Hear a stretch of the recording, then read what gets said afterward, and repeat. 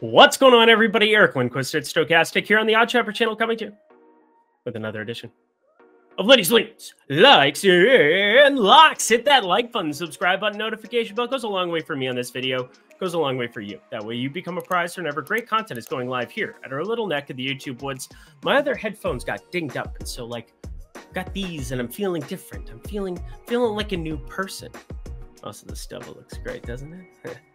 Hi, all three ladies watching this program. I love you. But anyway, we've got Caesar Sportsbook here on hand, my friends. It's going to be a lot of fun. We're going to be firing that up here because, well, you bet 50 bucks, you get yourself $250. You can use that in NFL. We've got everything going on in golf. I'm going to be on a golf show tomorrow. We're going to be talking a little golf, getting ready for the Ryder Cup here very, very shortly here, too. Going to be betting on that. Go USA, minus 125. That's a little bit too short. But either way, you can fire up any of those by betting $50 at Caesar Sportsbook in the link below, getting yourself 5 $50 bonus bets to be able to fire. Immediately, you'll get one $50 bet and then one every single Monday thereafter. Only if you're 21 and over, and if you have a gambling problem, please call 1-800-GAMBLER. But I'm sweating Boston like crazy. Rodon has 8 strikeouts in 3 innings. He's left 5 on base, given up 4 hits already. I don't even know what is up or down or left or right. And Cutter Crawford got out of a jam himself in that first inning. But up 1-0, good guys. Need that one to get through because I ended up 2 units on that one. Fired it up on Lindy's Locks update. Carlos Rodon strikes out a million. Whatever. As long as Boston wins. Boston, get it done. That's all that I ask of you. And then hopefully we can keep hitting home runs like we have it in an alarming pace and just do all the other things. Anyway, we have 15 games to talk about. We have one morning baseball game, some afternoon baseball, and some evening baseball.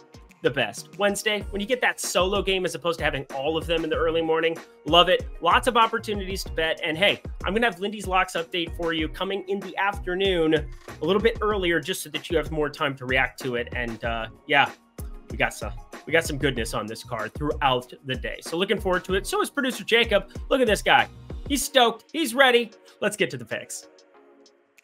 Our day begins with my Minnesota Twins taking on the Tampa Bay Rays, and what a unique spot because, well, plus 105. Dallas Keuchel has been serviceable as a big league pitcher so far this season. That's a little strange to say out loud because he was dust, and to dust he shall return later. But right now, finding ways to be effective, sub 4.8 ERA, 1.41 WHIP. I'm not saying that he's good. I'm just saying that he's been better than I would expect, especially because most of that has been in 2 outings, one against Texas on the road, one against Philly on the road. You take those out of consideration. Do you know his ERA at home? I'm going to tell you because that's my job. 1.27 in 21 and a third innings at home. 1.27 ERA. I don't even know what to believe anymore. Now, Tampa Bay, once upon a time, with Wander Franco in this lineup, much more imposing against lefties. He'll never be in any lineup again, except for maybe a prison lineup. It's not even a joke. It's just sad in reality, and fuck that guy. But anyway, we've got Dallas Keuchel here on the other, well, Taj Bradley on the other side. There we go. Ha, happy. No, I'm not happy. It's disgusting. Anyway, Taj Bradley here looking at the Tampa Bay Rays, friends. Definitely not the spot to go out of our way to pick on him in any kind of a crazy way. But I will say he's given up enough power to righties that I think it's worth consideration. Against lefties, mowing dudes down at a 33.5% clip. He faces a little bit more than them. It's been a pretty even split, but only a 130x ISO. Against righties, though, 24.6% K rate in his short and big league career. But the big thing that just sticks out like a sore thumb, 247 expected ISO, 297 actual ISO. You know who has a really high ISO right now for the Minnesota Twins, who hits from the right side? His name's Royce Lewis. Royce Lewis is going to hit a ball so far against Taj Bradley. I mean, that's the goal. Again, it's not saying that something's going to happen. It's can I get the number that makes it worth it to try to find out. If you get better than plus 300 on Royce Lewis in this spot, you're just taking him to the moon, and it's going to be beautiful. And we're going to have a really fun morning, but wish I had a plan this game for you to be able to sweat throughout the day. Instead, let's just sweat Royce Lewis hitting a bomb, shall we? Speaking of bombs, heading to the Colorado Rockies, hosting the Cubbies, Coors Field in the afternoon. You know what that means, a little bit warmer, a little bit more enticing on the old bats, even though it's never exactly bad at night either. It's just a fantastic ballpark to be invested in. You got Jameson Taillon taking on Ty. And over the course of this season, we've been picking on Ty because he's not very good. He's not. 45.1% hard hit percentage, 386 xWOBA, just a 13.2% K rate. And now he's got to tee off against a Cubs lineup. Good luck. They're going to tee off on him. Anyway, Jameson Taillon on the other side. Not exactly good himself. 43 expected slugging, 268 expected batting average, 346 xWOBA. And then you're adding guys like Nolan Jones to the top of the lineup. Ryan McMahon, another guy on the left side that looks good to me. Eliris Montero, also 44.4% hard hit percentage. Not exactly nothing in that department, even though 36.4% K rate. But you're not getting any strikeouts from Taillon either, 21.5%. And I kind of buried the lead. Charlie Blackmon, Brenton Doyle, Elias Diaz, Hunter Goodman's been pretty good. And then, of course, Chris Bryant's back in this lineup. So, yeah, maybe we just try to get a little contrarian here on the +1.5 side of things. When you have a larger run expectation, creates an opportunity for us to possibly fire something up here in some kind of a capacity that might look otherwise silly. But this is by far, not the silliest play on this card. So here you go. Colorado +1.5, even money. Think it's the right side to be on here, even though Chicago, I totally expect them to put up runs. Maybe you combine it, but at 12, probably just to stay away. Keep that money for another day. Hey, I'm a little bit mad at Kyle Harrison. A little bit mad. It's okay. I understand, bro. I understand. You have your infinity % K rate at AAA. You come to the big league level. I invest on you on 5.5, 5.5, 5.5. The books keep booking 5.5. He goes for 11 strikeouts in his second outing. It's beautiful. And I combine Kyle Harrison with the money line there on that last outing against Colorado in order to get a little bit of a booster in there. Feel a little bit frisky, you know? Kyle Harrison loses it for it by the hook again. He's now had 5 strikeouts in 3 of his 4 big league outings. The southpaws are really, really good. And obviously the strikeouts are tougher to come by against Cleveland, against any handedness, that's for sure. The southpaw on the season, again, he's going to strike out bats, but then this Cleveland team, they avoid them. Just a 18.8% K rate. That's 4th best at avoiding them in baseball, albeit with just an 81 WRC plus. So they don't bring a whole lot to the table. And Josh Bell is no longer wearing that uniform. He's in Miami, and that's a better place for him. Maybe get to play a little postseason ball. Miami's in a weird spot. I do have a play from that one, though. Anyway, Cleveland on the other side of this, Logan Allen. I like the stuff. We've been talking about him throughout the spectacles, testicles, wallet, and watch. 3.68 ERA, 1.34 whip overall this season. Just a good, serviceable big league pitcher. They're going to probably try to limit his innings now that the AL Central is pretty firmly in my Minnesota Twins grasp. So I don't really think there's any kind of a reason to go out of your way to back him from a K perspective here in San Francisco, although it's a great pitching environment. Afternoon game ratchets it up a little bit, looking like it's going to be 76 degrees in San Francisco here. Let me double check. 76 degrees in San Francisco here. So there you go. Fire that up if you want to see some runs, but I don't. I really, really don't. I want to see Kyle Harrison come through in this regard, and here's how I'm looking to do it. I'm not going to deal with the San Francisco Giants trying to win this one, mainly because I do think Logan Allen's got some good stuff, but Kyle Harrison's got the strikeout stuff. So we're going to take 6 strikeouts. God forbid he falls short for us here with the under of 8.5. I like it. I love it. I want some more of it, but I'm leaning because I need to see the K prop. That didn't run. The Halos, the Mariners, up in T-Mobile. Not going to expect a whole lot of runs here in this one. You got Luis Castillo for sure going to be the starter on the Seattle side. And I think Chase Silseth ends up getting the start here. We haven't seen him in a long time for the Angels. It's been nearly a month here. Well, actually, it's more like 3 weeks, but it hasn't been good overall from like a strikeout perspective by any means. 53 Ks. However, 1 outing. He had 12 strikeouts against Seattle. A little bit of an outlier considering 5 is his next highest amount that he's had in any single outing all season long. Now, he was a bullpen arm, transferred into this starter type role. I don't think we're going to get a lot of length out of him here. But Luis Castillo here, we're looking at him to do kind of the same thing. And this is a theme that I have throughout the show. I didn't try to do this. This isn't something I went out of my way to say, hey, this is what I want to do. But Luis Castillo gets a pretty good spot here going up against a Halos team that Shohei Ohtani He's just going to get scratched every day now. They'll say, hey, come to the ballpark. Oh, he's not playing. Hey, buy ticket. He's not going to play against Seattle. Sorry. Just keep scratching him. Anyway, 24.5% K rate against righties here on the season. I could see this number being 6.5, but to make it a theme, just like Harrison, I expect his K prop to be 5.5 like it has forever. If it's 4.5, I'm very scared for what I'm going to do there. But I'm looking at Luis Castillo 6 Ks in addition to just be a little bit of a booster to bring this thing above the plus money mark, because I expect Seattle money line to be pretty decent favorites here. Chase Silseth against the Mariners. Yeah.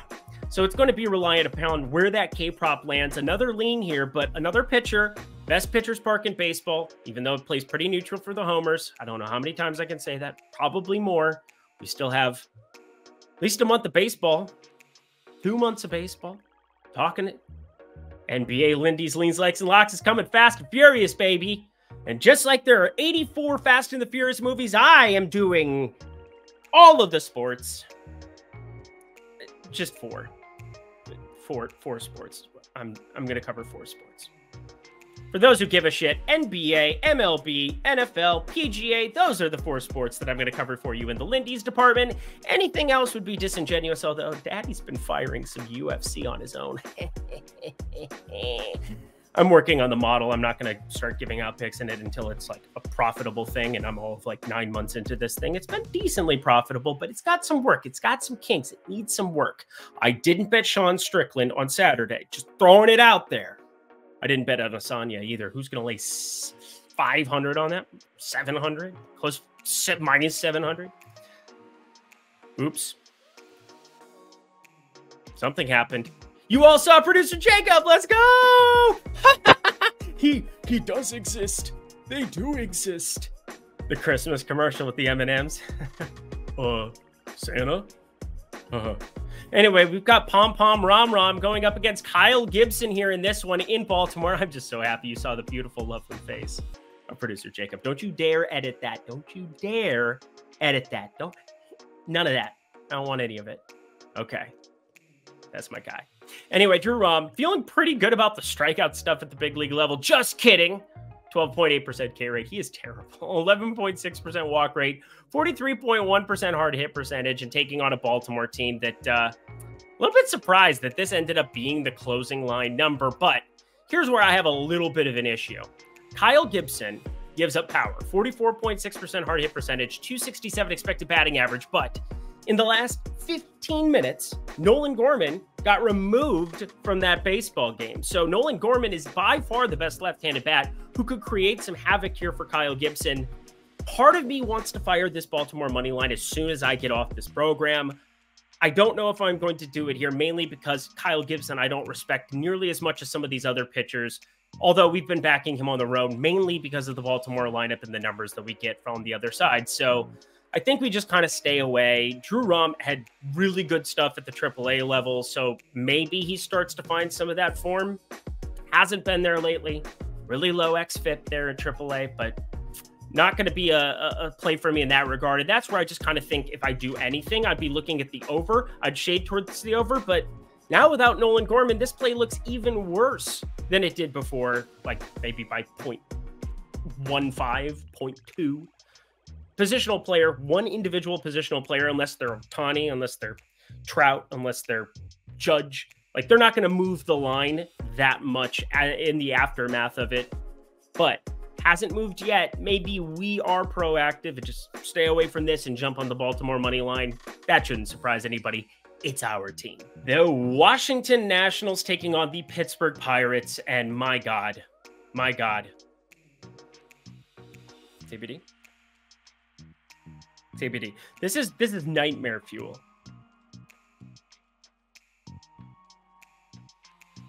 Just no.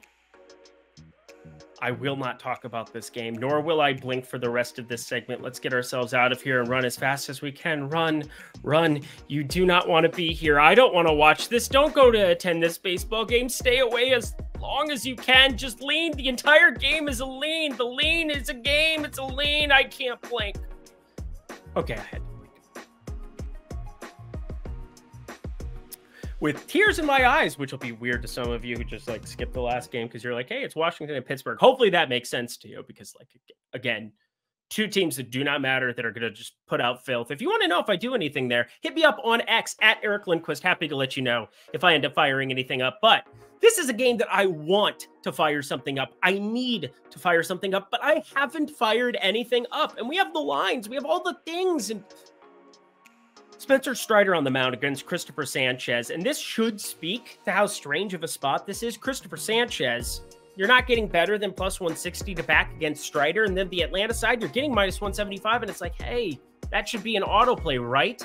Wrong. We're starting to see some issues with Spencer Strider. And it's kind of a strange phenomenon because the hard hit hasn't gone completely nuts here of late. But he's now given up 6 earned and 4 earned with 2 homers, a couple more walks. The strikeouts are down. Pitch count's up. I think it's a little bit worrisome. I think it's a little bit problemsome. So Spencer Strider, I don't know what to make of it. He still has a 3.83 ERA, 1.09 whip, and has the highest K rate out of any starting qualifying pitcher in baseball. But I don't feel good about it going up against a murderer's row of lefties, considering some of these issues that he's started to walk into. Hits are up, contact's up, just not getting as many chases as what you'd expect. My nose is itching, and maybe I should get some Allegrity in my life. I need some Allegrity right now. Maybe don't do bits that are stupid. Eric, how about that? A no blink bit? What are we doing here? But Christopher Sanchez on the other side, he's got some K stuff too.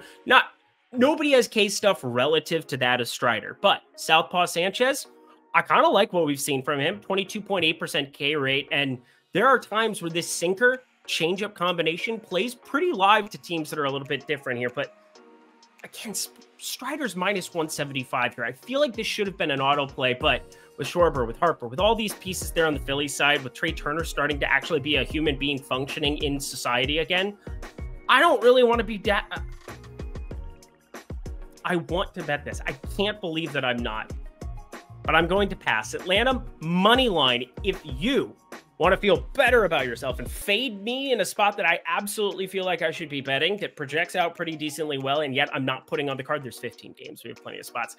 This would be the spot. Atlanta money line leaning that way, but it will not be on the card unless this drops below minus 170. Proud of myself for it being semi-disciplined there when it comes to Strider. I'm still thinking about it, but let's move ourselves on to Mr. Phillips, Captain Phillips. I'm the captain now, going up against Eduardo Rodriguez here, and pretty positive that Eduardo Rodriguez is lamenting the fact that he didn't go to LA. I'm still so confused by that. The Dodgers want you. The goal in baseball, make a lot of money. I guess staying loyal to Detroit, not wanting to move your family or not wanting to go to LA. I'm not sure. It's a very strange situation, but Eduardo Rodriguez has been awesome this season. 24.1% K rate, 386 expected slugging, everything across the board. Looks pretty solid for him. And then Connor Phillips, for those who don't know him, the guy came from absolute obscurity. Absolute obscurity. He gets called up here. He's had all of one start. It didn't go all that well. 4 2/3, 5 earned runs given up with 2 homers. But he had 7 strikeouts, which kind of led me down the path of like, do we still feel somewhat okay trying to make this a thing? Looked into his Louisville bats numbers, 1.56 whip in 40 1/3 innings. And well, the strikeout stuff was still above a K per 9, but like, it's not going to carry over in that kind of a way, especially if that whip is still going to be there. Again, 4.69 at the AAA level in Louisville, not even in the PCL. You're probably not very good. And if you're not very good, when you start playing hitters that are of major league quality, especially the good ones, you give up some contact. And similar to what we did with Torkelson, I saw he got a single in the first inning on the play that we ended up on, plus 125. If we're going to get something similar, even against a righty, yes, not even against the lefty, but I think we want to be backing Torkelson yet again on one of these hitter props against a little bit of an unknown. Connor Phillips in that outing struggled to righties. He had a 561 expected ISO. Again, it was one start. So 561, I would normally freak out, flip out, be dramatic, do all the things that I normally do if I saw that kind of a number attached next to a name. But I'm not, because it's one out. Okay. Kind of want to be dramatic. dramatic anyway. But a 219 expected ISO for Spencer Torkelson, 294 BABIP, and a 16.1 degree average launch angle with 17 homers against righties on the season. He's still pretty good. Give me plus money again, I dare you. In Detroit, Spencer Torkelson, feel like running this one back. Hopefully we hit it. Hopefully we hit it. Again, he's got 1 through 4 innings. I just looked it up. He's 1 for 2 on the day. Hopefully we can get ourselves one more single from him, and then double gets it done here. Plus money attached to that against a struggling guy. AAA level? Yeah, we're going to do it. We're also going to do this. Sign you up at Caesars Sportsbook right now if you haven't. Here's why. When you shop for your lines, you're already doing the easiest thing that you possibly can to improve your betting performance. If you're like, oh, I've just been struggling of late, I can't get things right, and you're only betting at DraftKings or you're only betting at FanDuel, guess what? The best thing you can do to improve your chances at success are shopping for the best lines at multiple books. I don't care if it's Bet365 and Caesars or BetMGM or wherever else you want to put your money. Just put it in multiple places so that when the best line shows up, you can take advantage of it. This is especially important in the NFL, where the numbers are also going to be different. A lot of times, there's uniform movement across books when it comes to MLB. Not so much at NFL. Some books are going to make stands on certain teams, have a half point here, a half point there. And you know what? That adds up big time over the course of an NFL season. So if you want to improve your game, sign up at Caesars Sportsbook, but that's not it. You also see beautifully on your screen, bet $50, you're going to get $250. Now, that's paid out in 5 $50 bonus bets, 1 immediately, 4 every single Monday for the next 4 weeks. So that's $250. Look at me doing math, friends. It's fantastic stuff. Check out Caesars Sportsbook down below at the link. Uno, dos, tres, cuatro, cinco. That's it. 5 bonus bets. There's no other bit. Ichi ni sanshi gu ruku. It's Japanese. Ichi ni sanshi gu. There we go. I had to stop at gu. It's only if you're 21 and over, and if you have a gambling problem, please call 1-800-GAMBLER. Continuing on with the picks, here we go. Producer Jacob, 1, 2, 3, 4, 5. Daddy needs a new bicycle, and this is something that I thought about locking. We only have 1 lock on the card, and wouldn't you know it, it's the last game of the night again. Oh, but I really thought long and hard about locking this one. I really, really did. But you know what? There's a part of me. It would be killed if I backed Kikuchi in this kind of a nature coming off of 2022. So here's how I'm handling it. Jordan Montgomery, Yusei Kikuchi, 2 guys that are kind of getting it done in different ways. Kikuchi, he has the strikeouts. Jordan Montgomery has strikeouts at times, but pretty much just limiting some of the hard contact. Really good stuff that we've seen from him all season long. Do you see where I'm getting at with this one? Smell what the rock is cooking. It's like a vampire version of Rock. That was pathetic. Anyway, Jordan Montgomery, 257 expected batting average. This is like that TV show about The Rock's life that I just don't enjoy. I thought I would. I don't. Yusei Kikuchi on the other side, 41.4% hard hit percentage. Not ideal, but 25.8% K rate. As I said before, beautiful things. Are these both extremely dangerous lineups? Yes. Yes, they are. Very much so. But big thing for Kikuchi is no Adolis Garcia continuing to be in this lineup. He's on the IL. That bodes well against lefties, I think, going forward. You're going to get Taveras. You're going to get Jonah Heim switch hitter. Robbie Grossman's better from the right side than he is from the left side. But Corey Seager, you neutralize somewhat. He's still fantastic. Let's be serious. And then you've seen some strange stuff from like the Mitch Garvers and everything else. Been better against righties from time to time, and I don't quite understand it, but I think Kikuchi has the kind of pedigree, the kind of stuff that we've seen throughout this entire season, that it's finally coming together for him, where he's limiting some of the hard contact at the times that he needs to, and he's getting the swing and miss when he needs to as well. That's why you're seeing the results start to take off for the first time in a long, long, long time. There it is. 3.57 ERA, 1.24 whip. Those are some of the better peripheral numbers than you'd expect. Also, haven't said his name a lot when it comes to betting against, and that seems strange to me. However, Jordan Montgomery on the other side, also pretty damn good. Bring it up all the time. The Harrison Bader trade is going to haunt the Yankees for at least a year until they buy everybody over in the offseason, and they'll be just fine. But Jordan Montgomery, until that point, is somebody that they definitely missed out on. 257 expected batting average, not ideal, but 6.4% walk rate limits it. 21.3% K rate, not really getting the swing and miss. But my God, does he know how to pitch? And it's just showing up time and time again. 3.62 ERA for himself. So 2 guys that have great ERAs as a result of their process, as a result of doing things just a little bit differently. And both of these are dangerous lineups, but we're getting a 9. There's a 9 on the board. So it says 8.5. That's at the majority of books. But if you look carefully, if you look closely, friends, there is a 9 hanging out, or at least there was a second ago at BetMGM because I hammered it. Thought about locking it.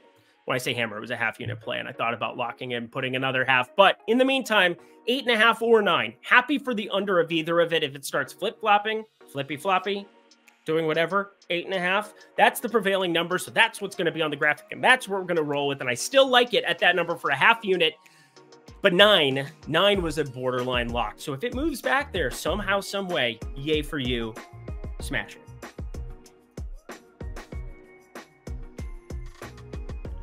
We got my guy, Zach Gallen, on the mound going up against the New York Mets here. And let's just start with Gallen here because I think he's the known quantity. There's a couple of options that we have here from the Mets side. No, Carlos Carrasco has kind of put things into a flux. They've had Tyler McGill. He's not good. They've had lots of guys coming up. Again, they're just trying to get this season done and over with so that, you know, Steve can go back and buy everybody else. Hey, back-to-back New York teams. It's good stuff. They're going to be so ridiculously good next year. They've learned. They've learned. Maybe also get the guys that you want at the deadline. Why are teams not as active at the deadline as they need to be? And the Mets, their season was over at that point in time, but the Yankees could have put something together knowing Judge was going to be back after the break.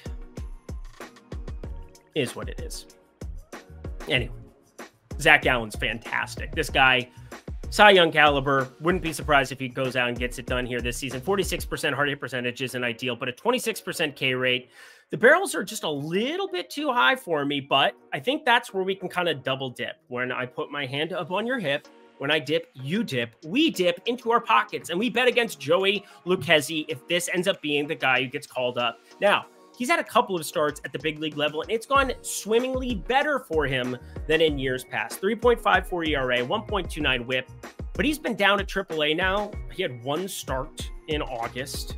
It's been a little bit of a concerning thing for him. I think they're just trying to limit his innings at this point, bring him into spring training, hopefully develop him and have a 4th or 5th back-end starter going into next season to pair next to whatever stud free agent they go out and get. And of course, their number one, Kadai Senga, our dude. But Joey Lucchesi, he's a lefty who kind of just does it a little bit differently as well. Not going to go overwhelm you in terms of strikeouts, but they've been there so far this season, 22 and 28 innings at the big league level. So I don't know. Feels iffy, but if we get plus money or minus 125 inside of minus 120 to back Arizona on the road against a lefty where they've been pretty good and they have lots of righties, and take a breath, Eric.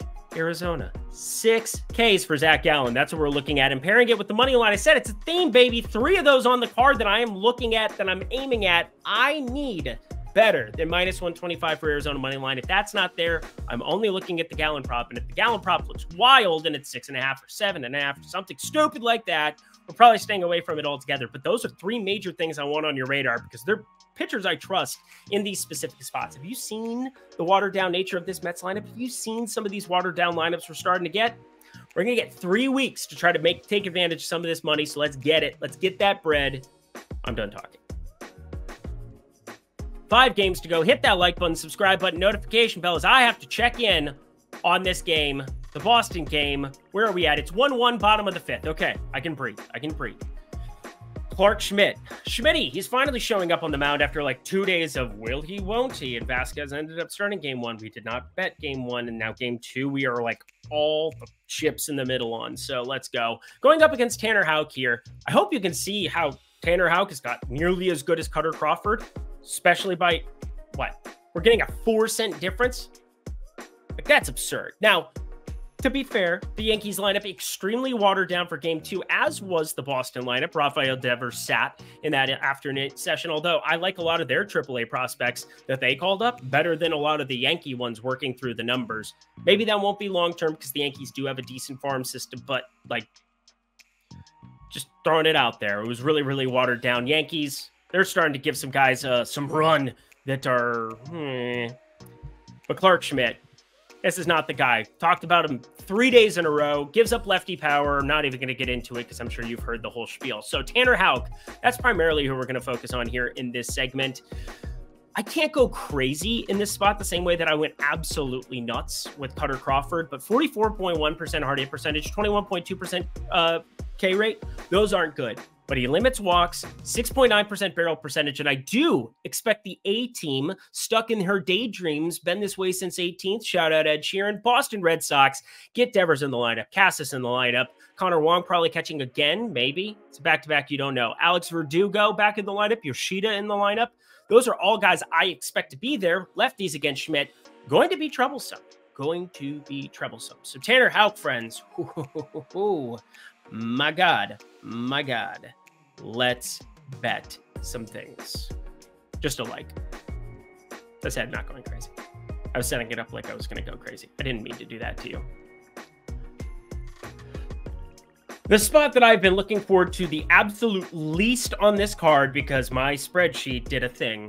And now this is in the hindsight situation because Tuesday, Oakland beats Houston. Wednesday, they just put up 3 in the first inning against Justin Verlander. So maybe I'm not as crazy as I look because, well, this was processed 2 hours before any of that happened. So I want to throw it out there. But Paul Blackburn going up against Hunter Brown. I am not the biggest Hunter Brown fan. I do think he was a phenomenal prospect coming into the bigs, and you never know what you're going to get. I think he could still have that ceiling down the line, but right now, there are some concerning numbers that we have for him. A 44% hard hit percentage, a 9.9% barrel percentage, albeit with a 26.9% K rate against a team that we already know loves to strike out. 25.1% K rate against righties, just an 89 WRC plus, third highest mark in baseball that strikeout rate is. So not good in that regard. But you show me those first two numbers next to any pitcher and you tell me that they are minus 275, I flat out will not have it. Now, there are iterations of this Oakland lineup where if it shows up, I'm going to want to throw up. I would prefer that we didn't have Tony Kemp in this lineup, although for strikeout prevention, I understand why they do that and put him at the top of the lineup. But I want to see Rooker and Noda and Geloff and Seth Brown and Shea Langoliers, and I want to see the normal guys in this lineup up and down 1 through 5, and just keep Tony Kemp at the back half of the lineup. That would be epic. Just run creation standpoint. Again, I understand why they do it. It's just not my favorite thing. But let's talk Paul Blackburn here because he's got a 32.5% hard hit percentage with a 5.4% barrel percentage. That is drastically better than what we're looking at from Hunter Brown. So just saying, what can Brown do for you? Not a whole hell of a lot if he's giving up hard contact, and Paul Blackburn doesn't. He also has a 23.1% K rate, but he also plays for a baseball team that doesn't exactly want him going out and throwing 104 pitches like he did 3 starts ago. That's why we saw him down to 86 and 87 pitches the last 2. But it sets up for bullpen opportunity, and we already know this Houston lineup is freaking good. But we're getting better than 2-1 to try to find out if Paul Blackburn can be, because right now, if you told me I had to have one game to save my soul, I take Paul Blackburn over Hunter Brown, which is a wild thing to say. Does not speak to their ceilings because Hunter Brown's ceiling is way higher. But that's not today. That's not the day that we're betting. We're betting on Wednesday. And sure, this bet loses more than 50% of the time. There's no question about it. It loses better than 40% of the time. Or sorry, than 60% of the time. Other way around. But when you're getting this kind of a price, this was going to be a lock. But I have amended it because I don't want to hear from you. Oakland money line, like only because if I lock this and lose, I will never hear the end of it. It says it in the corner. Next up, we have Kansas City. We have the White Sox. Alec Marsh on the bump, taking on Mike Clevenger and the White Sox. And good Lord Almighty, we've been betting Kansas City a ton, and this is kind of where that train stops. I ended up on Cleveland plus 1.5 on Tuesday. You really never know. I'm going to throw some curveballs in there. But Alec Marsh, said this last time, but he's 0-8 on the season, which doesn't mean a lot. Record doesn't mean a lot, but 5.95 ERA with a 1.63 whip and no ability outside of being able to spike strikeout upside from time to time. That, my friends, is worrisome. He's got a 494 expected slugging, 373 xWOB, but not very good. And Mike Clevenger avoids the hard contact. Eerily similar to what we just talked about there with Paul Blackburn. 34.5% hard hit percentage for Clevenger, 7.3% barrel percentage, albeit with a lower K rate, 20.7% K rate on the season. So, Mike Clevenger, think we might be looking at backing him here. The White Sox also the better pen between the two. Kansas City, as much as we've been trying to find some offense from them and taking them as dogs here, it's mainly behind the likes of, well, starting pitching that isn't named Alec Marsh. So the White Sox going to be a lean here until we get a price and the official news that Alec Marsh is starting, but he should be. He lines up to be the starter. So Chicago money line, lean, want to see the price. Said I had a play from this one, although it is a prop, and some of you don't want those props. Although, you know, sorry, I just keep hitting home runs. My fault. Oh, they're sucker bets, Eric. No, they're grading out as positive EV. I'm going to put them on the card. It's not that hard. Anyway, Braxton Garrett on the mound. It's going to be Colin Rea more than likely, but not official word from the Milwaukee side of that one. And Colin Rea is really bad. That was not good. I don't even have anything to say about that. I'm ashamed. Braxton Garrett's pretty good, though. 3.82 ERA, 1.16 whip, but this is really all to do with Mr. Colin Rea. We need to see a price here, too, because Miami could be a fun one. But over the course of the last however long, Jazz Chisholm has been disappointing to this Miami team, which is wild because I think that they've exceeded expectations, although they've always had a good starting rotation. Sandy Alcantara on the IL doesn't exactly help things, and, you know, he disintegrated for most of this season. Reverted or degraded. What is the word that I'm looking for? He valued himself. He reduced himself. Downgraded.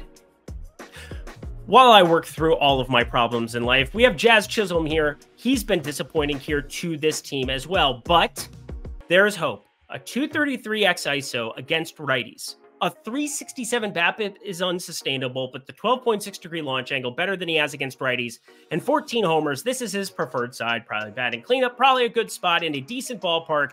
Why wouldn't we look at Jazz Chisholm here? Better than plus 350 puts him on the card. Think he's going to be on the card based on historical pricing. That's how I do this stuff. There's a method to the madness, friends. Jazz Chisholm to homer. Let's get ourselves to the last game of the night, our lock, and get out of here. Producer Jacob is my savior. Regressed. The word I was looking for is regressed. Blue. The goddamn pen is blue.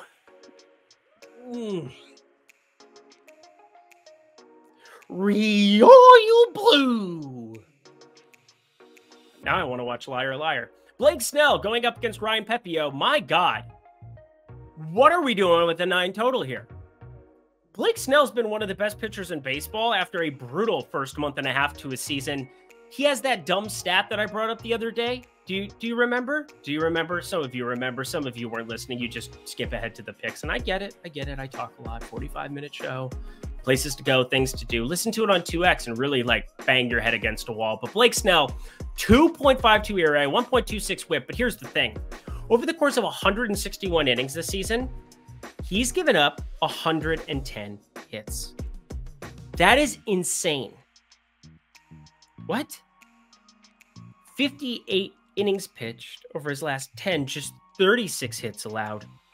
This is insane kind of stuff. He's had multiple games this season. He hasn't had a single game this season with more than 8. He only has one other game that's had 7 or more hits. He is limiting guys to nothing on the offensive end. Now, the big problem he runs into from time to time are the walks. That's why he's at 1.26 whip, but he pitches around it with strikeout stuff, 31.1% K rate. So despite the 13.7% walk rate, things have been good. They've also been good for Ryan Pepio. In a very limited sample size, albeit here for the Dodgers starter, but a 22.2% K rate, 319 expected slugging, 22.7% K rate, and get this, a 2.7% walk rate, a 3.7% barrel rate. These are very good things. Put a period at the end of everything I'm saying. And then you get the Dodgers bullpen. You get the San Diego bullpen that's been better of... No, they haven't been good at all. But we are getting ourselves Blake Snell here for a majority of this. He's still pitching well into the hundreds. 109, 113, 103. Padres, they got no shot to make the playoffs, but they're going to just fight till the bitter end. And Blake Snell's going to just keep mowing dudes down, trying to win a Cy Young or do something. So there you go. Blake Snell against Ryan Pepiot. I'm in love with this under. I understand it's in Los Angeles. I understand the potency of the Dodgers lineup. I understand what the potency can be for the San Diego lineup. I do not care. I do not care. I want the under of 9. I want to shoot it to the moon. I want to scream it from the mountaintops. My favorite play of the day. And that does it for another edition of Lindy's Leans, Likes, and Locks. Head to that comment section below. Let me know how I look like a frat boy today in my polo and my hair and no headphones and just... No, just tell me your favorite picks on Wednesday. That's a way better idea. Check out Caesars Sportsbook only if you're 21 and over. And if you have a gambling problem, please call 1-800-GAMBLER. Take advantage of that offer down in the video description box below. Thank you to producer Jacob. Glad you got to meet producer Jacob. He's a lovely fellow. He's a lovely lad. He can't wait for the Celtics season to start. You probably knew he was from Boston the second you looked at him. I did. It's like this guy. That's a Celtics fan. Okay, I'm going to leave now. Until next time, friends, I'm Eric Lindquist. Best of luck in the MLB streets on Wednesday.